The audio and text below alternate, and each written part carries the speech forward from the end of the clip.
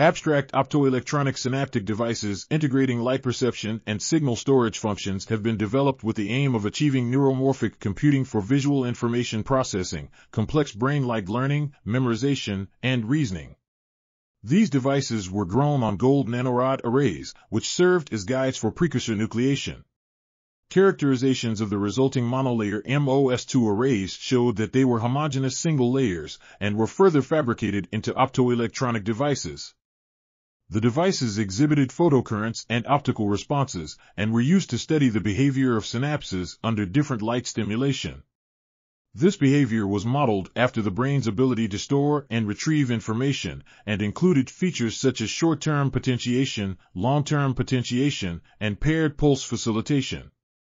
Additionally, a visual sensing system was constructed from 5 by 6 pixels, which simulated the light sensing capabilities of the brain. Finally, this system was able to use associated images to restore vague or incomplete memories, demonstrating the ability of these devices to mimic human intelligent behaviors.